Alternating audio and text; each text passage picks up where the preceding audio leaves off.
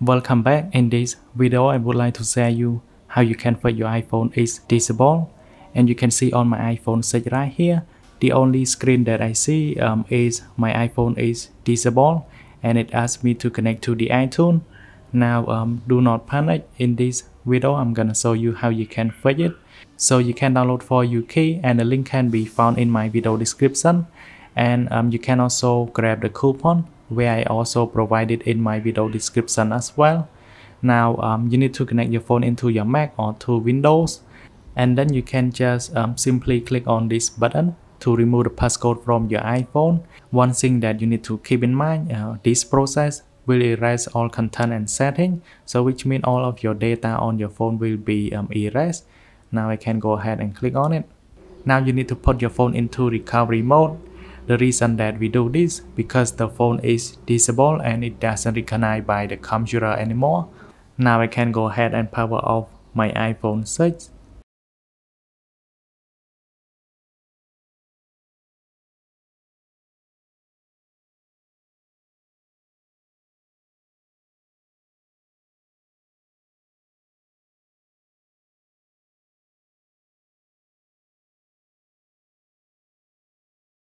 Now my phone is in recovery mode. You can see by the iTunes icon here. Now on for UK itself, you can just download the latest version from for your iPhone, or you can just manually import the IPSW file, and you need to manually find your IPSW file that you have just downloaded. And for the link to download IPSW file, you can find from the link in my video description. Now I can go ahead and open it. And lastly, I can just hit on this button. Now I can click on start here.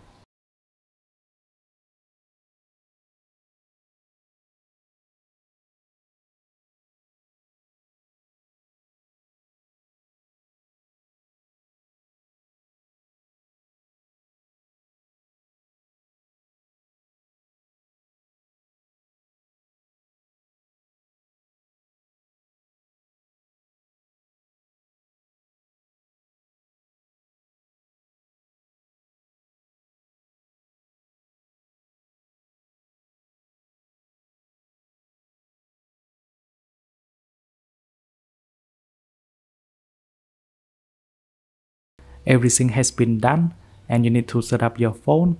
So just go ahead and unlock your phone here. Now you need to select your language, and you need to select your country. In my case it is Cambodia, and then I can just set up manually, and I need to connect to my Wi-Fi. Now on data and privacy, just simply hit on continue, and for your Touch ID you can add it later, and even on your passcode. And you need to click on don't transfer app and data, and you need to hit on this one, hit on setup letter and setting. Now hit on agree, continue, and for the update you can just hit on install update manually. On screen time, and lastly on app analytics, hit on don't share, hit on choose your view, and hit on next. Now you can see here my phone is fully working without a passcode. And go ahead and jump into setting.